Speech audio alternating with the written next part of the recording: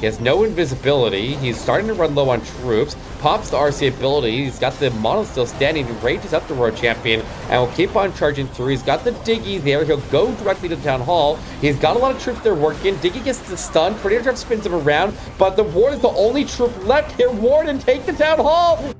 The Chasmac Cup is into the playoff. It is the round of 32, and we have a massive matchup.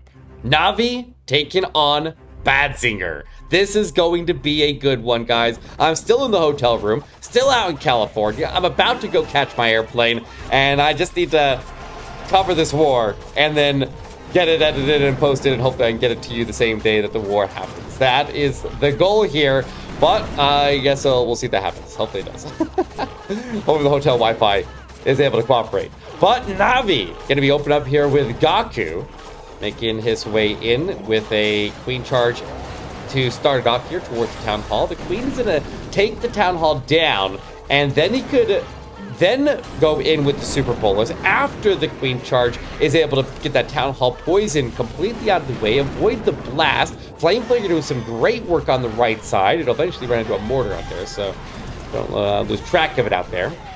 And we'll see what happens from here. But guys, the Chasmac Cup has been on a little bit of a hiatus for a little while, because the World Championship warm-ups were interrupted. A lot of players had to shift focus for that big tournament. But now this tournament is going to be kicking back up into full here, as the big $30,000 event is out of the way now. We don't have that interrupting our progress through. The players can fully concentrate on this. So he's got double rage towers going off on both sides of the base. So he does get them both engaged at the same time. The Queen splits off to the right. She can reach that Expo over the wall, but she is not able to get it down. He's got some distraction for the Flame Flinger, so he was able to get the mortar down without the Flame Flinger getting targeted. The Super Bowlers keep on charging through, but this raged up Multi-Inferno is wreaking havoc on his healers right now. And so he still has the defensive World Champion on the backside of the base. His World Champion goes down, and Gaku, while this attack has been a very strong way to approach these bases, to have a semi-exposed Town Hall in a box base, where you just charge the Town Hall and then start in the Bullers after the Town Hall goes down.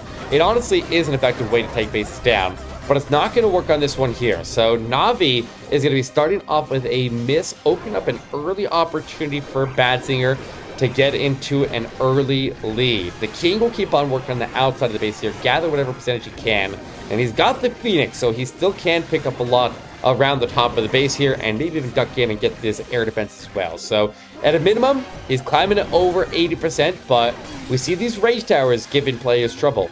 And it is not just the semi-pro scene that's having trouble with it, and the noobs like me. It is even the top players, that player who literally won the World Championship, struggling with these rage towers. These bases are absolutely lethal, as everybody is building their bases around rage towers, and it is very difficult to move through. So this one will keep on racking in percentage into the mid to high 80s as this King just keeps on going.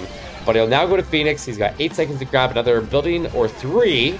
I should get 3 out of it. He gets that pad. That pad will be the last building to go down here. Minion jumping way up top. Able to claim one more. 90%. Not bad, honestly, after the unfortunate split where his Queen separated from the main pack. So we'll take it, and we'll pass it over to BADZINGER.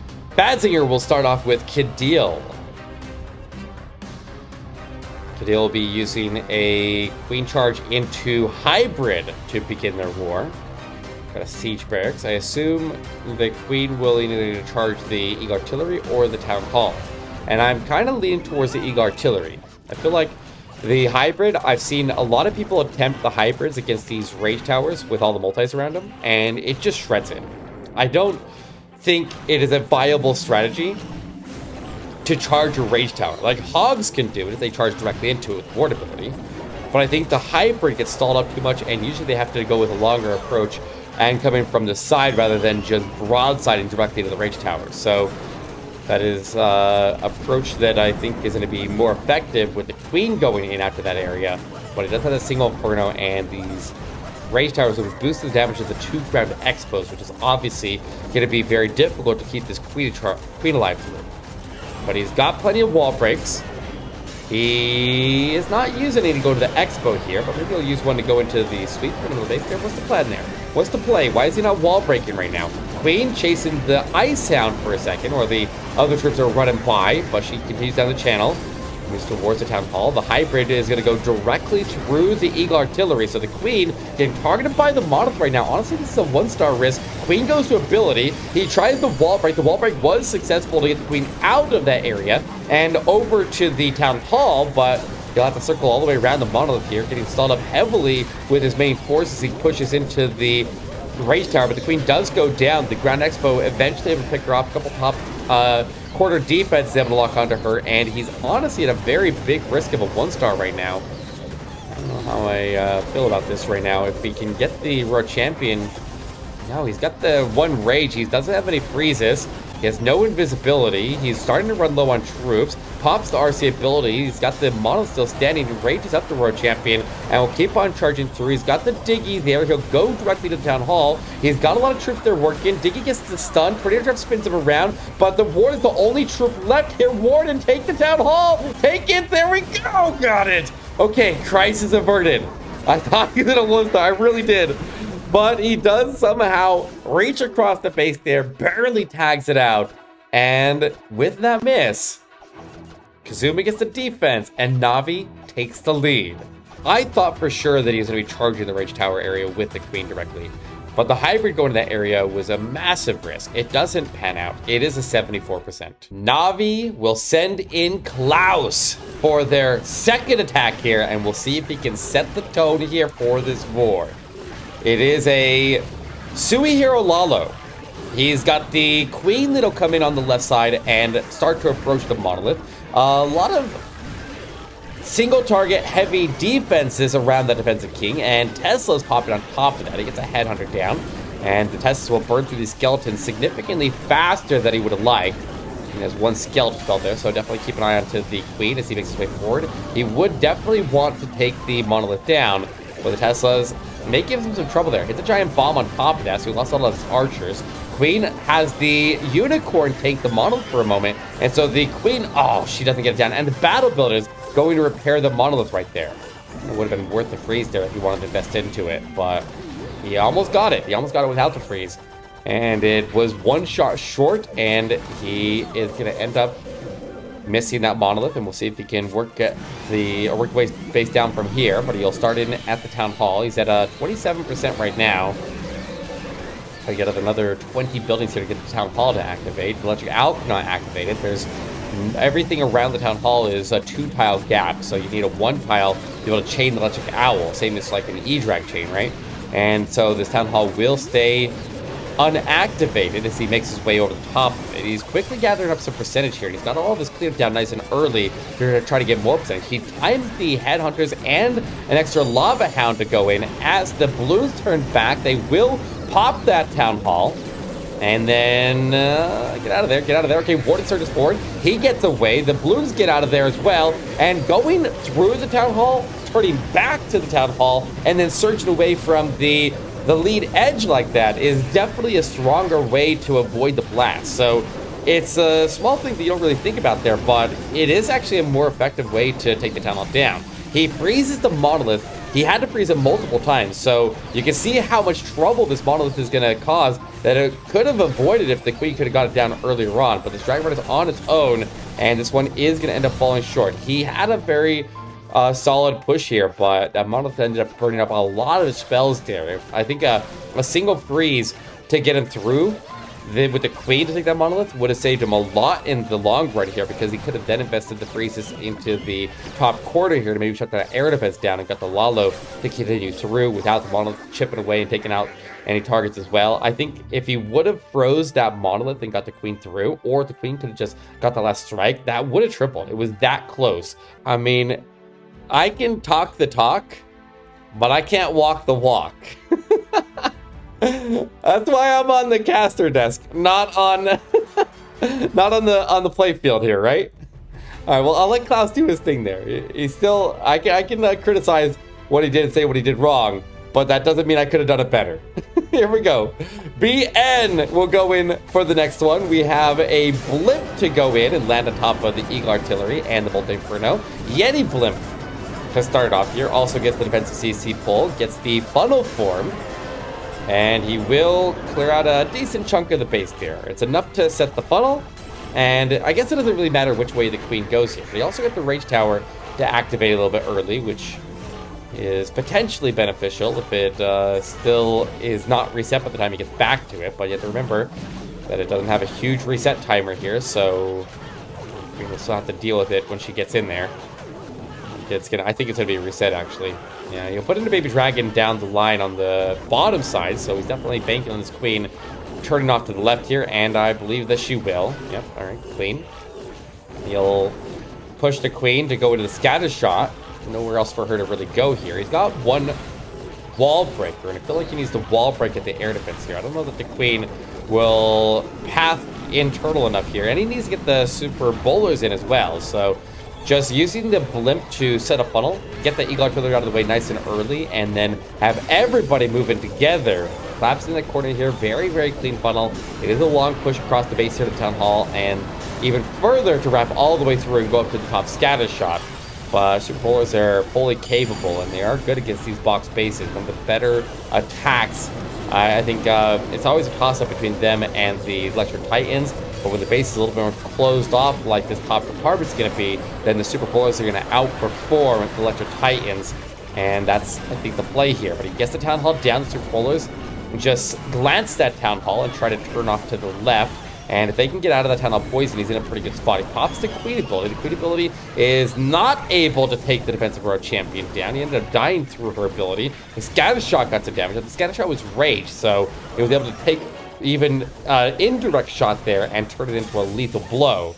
But he pushes his way into the defensive road champion. Now he's got that headhunter that arrives, and he had the invisibility that protected his road champion and the headhunter. He put the rage of his own and pops that RC ability. The RC ability itself is not boosted by the rage, but at least it gets him through that scatter shot. And if he gets this expo down, he can definitely still triple this with his other troops.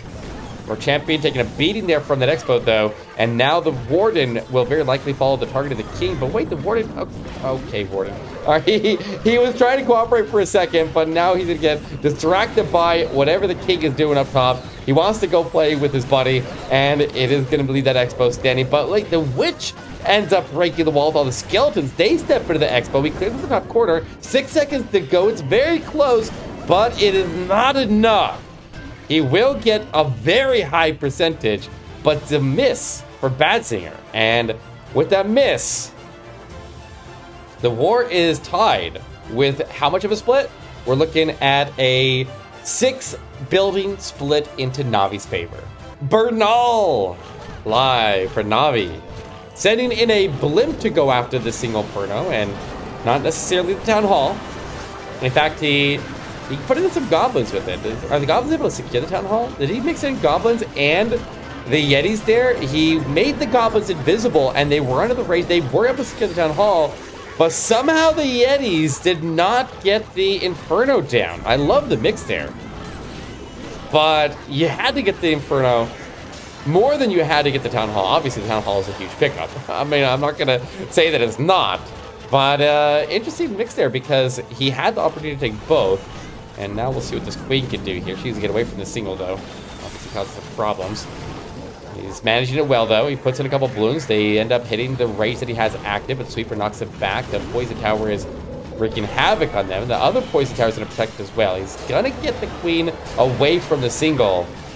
She doesn't have her ability anymore, though. She's hanging on by a thread. She's taking Eagle Artillery Strikes. But wait, one of the Eagle Artillery Strikes there went to something else and didn't hit the queen. So he ends up surviving. The healers are covered by the ward ability. I don't know why he's using the ward with the queen charge, but I guess if the attack is going off the rails, that you had to find a way to protect the queen charge, it's better to... Okay, maybe not. He put that ward on the ground, though. The warden will go follow the king. The healers switch over to the king as well. Air defenses start to chip these healers off, and he will send in the world champion up the top here. So it is definitely not going Bernal's way right now. Everything stemming from that blimp missing that single Inferno.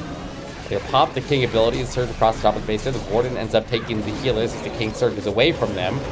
Get the multi-Inferno down, then he may be able to pull this back a little bit. The world champion doing some good work there. She's gonna potentially go in towards the monolith. She does, but she's also out of steam, so He's gathering whatever percentage he can here, making sure he picks off these perimeter arch towers and frees up as much of the trash on the outside of the base as possible. And obviously, this is not going through. So, yeah, definitely a cool plan. Honestly, I like the idea. But you need that blimp to secure the single Inferno. It was the primary target. Even more so than Town Hall. Like, the Town Hall was just icing on the cake if you got those sneaky goblins to go in there and take it. But we see that he had 10 sneaky goblins and 1 Yeti. And he landed almost directly on top of it. But maybe he fell a little bit short of where he needed to land. I think he needed to land almost more directly on top of the single Inferno rather than back where he did.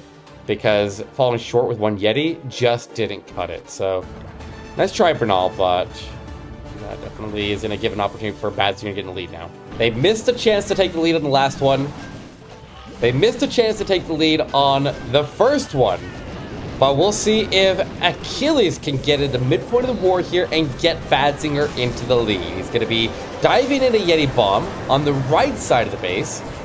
And I assume he wanted to land inside this shot compartment, right? Is that the right play? Is that where he wanted to land? I mean, I guess we'll see. Queen needs to take the turn to the multi-inferno here. I don't know how I feel about how this is pathing right now. But he definitely needs, I think, the Royal Champion to go in and handle these. But he still has the defensive CC.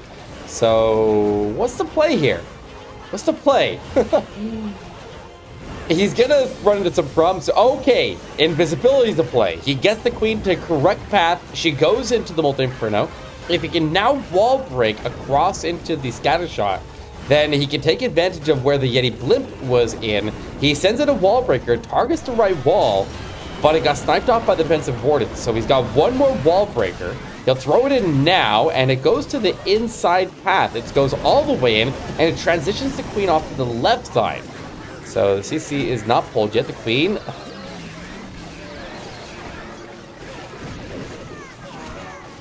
Okay. Okay. BADZINGER with another mistake cascading into what looks like it's going to end up in the defense. He did get the CC pull, though. So I guess the Royal Champion could have gone after that scatter shot regardless. And she will.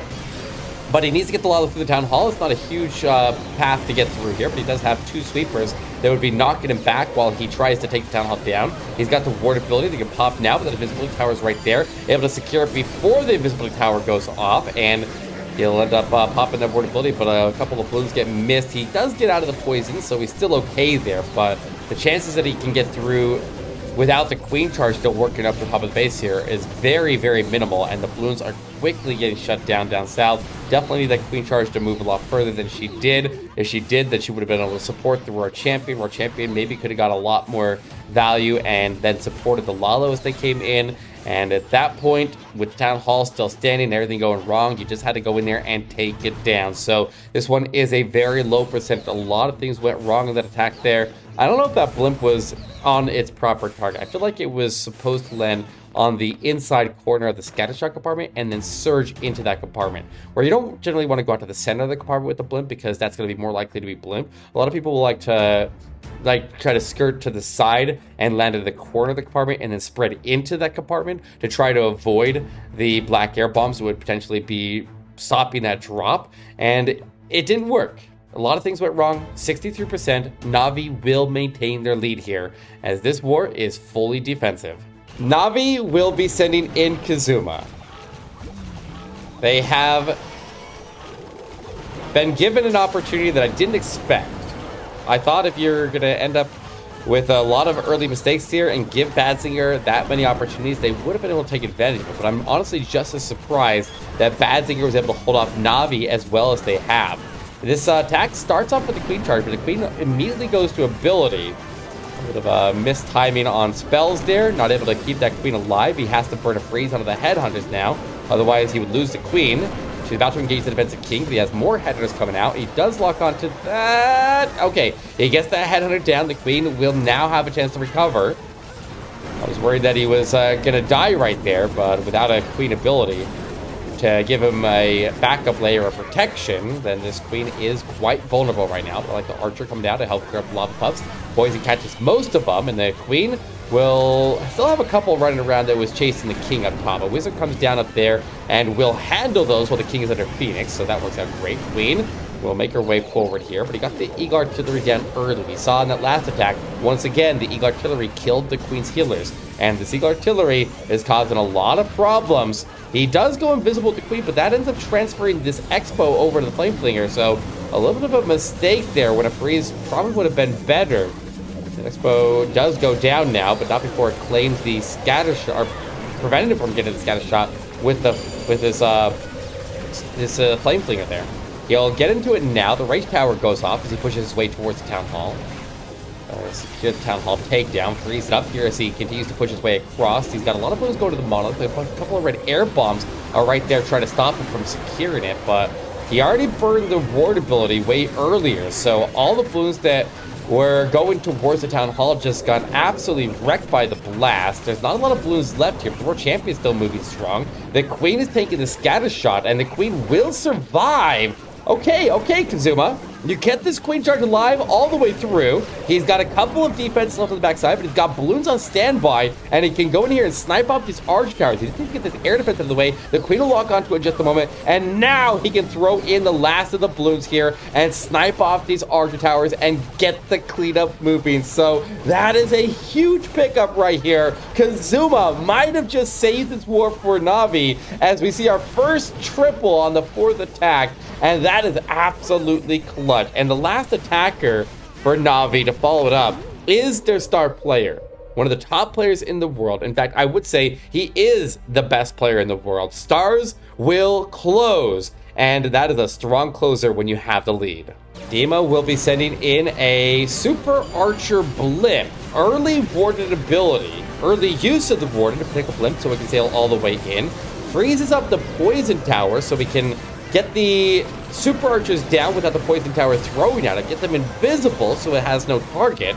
And that does delay the Poison Tower, so he is able to get in, and he will likely secure the Town Hall and a lot of the big targets in the area. I really like that he throws that Poison Tower. That is cheaper than a heal spell to try to just heal through the poison. But the Super Archers are still chipping away in there. They're running out of invisibility, and Town Hall is not down. Okay, that's a bit of a problem. I don't like when the Town Hall doesn't go down when you use a Super Archer attack, and that is going to be a difficult obstacle to overcome here. So definitely needs to secure the Town Hall without investing too much into it. That's a tough call right now. He puts in an Electric Titan in from the left side here to work with the Queen, so regardless of what defensive CC was right there, the Electric Titan will help him burn through it very quickly. Baby Dragon and a Balloon go pick up the Arch Tower on the right side. Baby Dragon tanks. Balloon goes in there to advance the tanking. And they work together there to not only finish the funnel, but also clear out the Arch Tower. Very perfectly efficient funnel right there.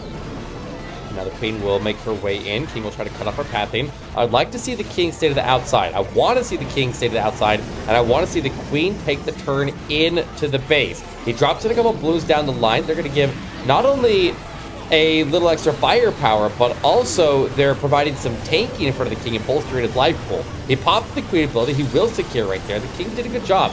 King has a Phoenix, so he should have power through the rest of the test farm. If he can go so far as picking up that air defense, that would be even better. But the Queen able to survive after taking Town Hall, picks up a little bit further past that, and the Lalo will surge in through the Eagle Artillery. Remember, the Lalo has no spell support. He used up all of his spells there, and he used up the Warden on the first phase of the attack there, so he does not have any support. He's trying to get the Eagle Artillery down, but the Warden shipped away the Blues there, and they are able to be taken out there by the Warden, so that Eagle Artillery will defend. He drops in the Royal Champion, all the Headhunters to go after the defensive Royal Champion. She stops him up and removes a lot of value of the Royal Champion, so she's in a missing scatter shot as well. And now Badzinger is in a tough spot. That is a huge development in this war here.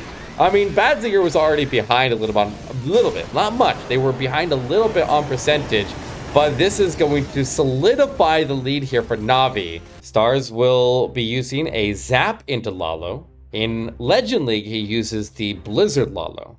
And with a area packed with a lot of defenses over here, like landing a Blimp and doing a Blizzard on top of the Rage Tower is usually a good amount of value here. But you know it's going to be trapped up, and the air defenses are on the wide outside here, so it'd be difficult to get any troops in or get a blimp in to actually secure this area and land in there without a massive investment. So he's not going to take that. He'll just use some lightning to thin out the area, get the Rage Tower triggered nice and early, and he will go ahead and send in the heroes from the left side. Queen is going to make her way towards the Eagle Artillery and the Scatter Shot, while the King is going to get out in front of her. A little bit of a funnel, or he basically just self-funnels there, and he should stay off and stay with the Queen. Gonna get pushed right into the channel there, while the Queen may end up going to this north or this more north channel and going more directly into the Eagle Artillery. But he throws in the log launcher, and so he's not going to have a backup method to secure the town hall if something goes wrong over there. So definitely got the Lalo through the town hall. He has the log launcher, going to be able to easily snipe off this multi-inferno and get the sweeper there as well. I like the value out of that, and on top of that, it's going to trigger that poison or that invisibility tower early, which is going to have the help, or it's going to give a lot of support here for the Lalo as they start to go in through the town hall. And make sure he doesn't have to burn an extra freeze to lock up the invisibility tower when he actually strikes the town hall with the blue. So that's a spell investment there, that is, or a way to save spells, I guess we should say.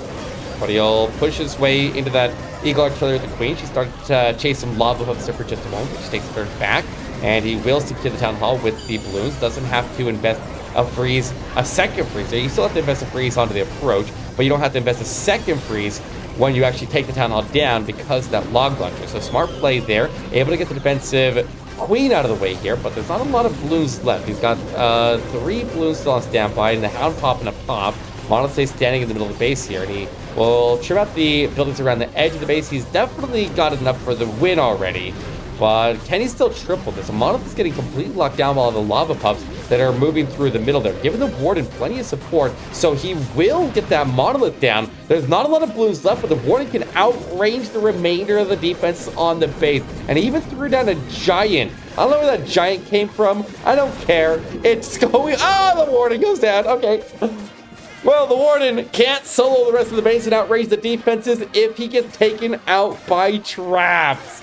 So, luckily, they don't need a 3-star here to lock in the win. A 2-star is sufficient. NAVI will survive in the Chasmac Cup. A low-scoring war, very defensive. But these defenses are strong, and their base builders are absolutely insane. So 11 stars is enough to carry NAVI to victory. We got one more attack here, so let's see what BADZINGER has to close it out. And we'll see if they had any chance in the first place. ND live for BADZINGER. We have a zap into Lalo as well. Can he outperform stars? Now is the question. Can he at least get his team up to 11 stars? Can he put the first one on the board after the pressure has been removed, of course, and the win is out of reach?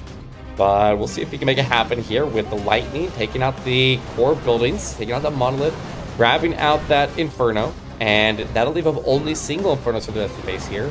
No rage towers. He's got a poison tower up by the Eagle Artillery, an invisibility tower by the town hall, and ground expos surrounding the town hall area. So he'll just avoid the ground expos around the town hall and charge the ground expos around the Eagle Artillery, but conveniently he only has to fight one at a time because they're so spread, and so he's not going to have a sustained large amount of damage on him. However, the scatter shot doesn't have some access, and so he's just going to walk on by it. And this Royal Champion is right there to potentially grab it out there. She has to power through the defensive CC. But Diggy gets over there and gets a stun onto it. Diggy gets distracted for just a moment, or is Diggy actually attacking the scatter shot? He doesn't get the scatter shot down. His Royal Champion does not survive. And now the Queen is getting overwhelmed by the defensive King and all these lava pups. And that means that is going to be the end of the road for her. She'll claim the Eagle Artillery before she goes down. We're going to start the Lalo in through the town hall. One balloon gets inside the mid-range of the scatter shot and is able to take it down. Everybody else will go right through the town hall here. And is there any chance he can still recover this? The Queen gets through the defensive King up at the top there, and we'll get the Eagle Artillery down. It will get a strike into the air, but that strike is an income. Right, it actually missed. That Eagle Artillery strike missed. I don't know how it missed. It's supposed to be homing, right? But it does get him through the town hall there. He's got that invisibility that goes off on defense, but doesn't cause any problem. Now, his wounds are very, very clumped up, and he needs to freeze the scatter shot right here. He gets away from it. Okay, freeze it now. freeze it? Okay. A little slow on that freeze, I feel like, but the defensive road champion is the biggest threat on the backside of the base here. If he gets the road champion now without losing to any balloons here, then he can definitely get this. He's got that Inferno baby dragon that comes out of his slammer and supports with a dragon right there, and that was enough to get the defensive road champion down. And it does look like ND will get the triple, but it is too little too late. So slow on this ward to pick up their first triple. Waits until the end, but ND delivers, and unfortunately it's not enough. It is a percentage advantage for NAVI, and NAVI still will advance, but you gotta hand it to him. A strong finish here for BADZINGER, and at least they match the score of NAVI and get us up to 11 stars. So NAVI advances in the Chasmac Cup, and we will definitely see them later on. Thanks for watching.